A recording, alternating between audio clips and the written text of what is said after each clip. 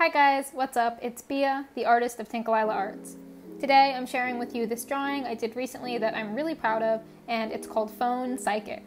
I originally started making this piece for a November art challenge that I'm participating in. It's called Inspo by Lydia Allen, and it's an art prompt list with inspiration for each day of November. And the prompt that this was based on was pink. This was super open-ended, just draw anything pink. So I thought of like the pink rotary phone, which I feel like was a trend in my childhood in the early 2000s. I definitely saw it in media a few times. So I drew this rotary phone with a hand reaching for it, and that was probably going to be the whole drawing, and I wasn't even sure if I was going to shade it or anything.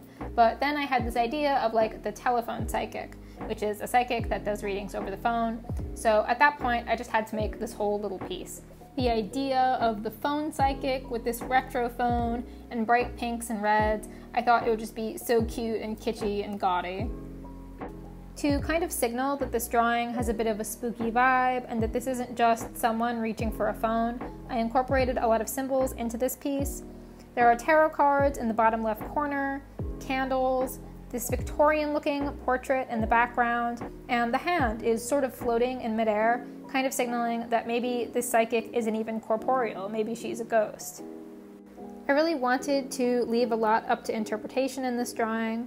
The Victorian portrait especially is quite mysterious. It could be an image of the psychic herself, or maybe a ghost that she is in contact with. This drawing actually has a couple of references to my other art and projects that I've done in the past. In the bottom left corner, the tarot cards are from a tarot card project I designed before. It was called the Pastel Rainbows Tarot Deck. And there's a little heart-shaped note card that I add onto the left side of the image, overlapping the border that I add to make it look like it's pinned on top of the image. And on that note card, there is an illustration of an eye, and that eye is the same one that was featured prominently on the VG Planchette Ida bag, which is a project of mine that I'm super proud of. It was the first bag I ever designed, and it had a successful Kickstarter campaign, and I was able to send out 200 of those bags to you guys. That's a really fond memory for me, so I love that I was able to fit that reference in. In this last bit, you can see me adding in that heart note card I mentioned. The idea with this was to make it kind of look like an advertisement, like this illustration is pinned up somewhere and this note is pinned on top of it saying Phone Psychic, and maybe on the back is written her phone number and call now. At the end here, you can see me just playing with textures, adding colored layers, and putting in my signature, just little finishing touches. This is the final piece. You can see that I added this lovely paper texture to the whole piece, and also on the heart note on the side. There is one thing I wanted to ask for your opinion on. This is the version of the heart note that I ended up using for the piece when I posted it on social media. But I actually also made this version of it, where it's a little more realistic.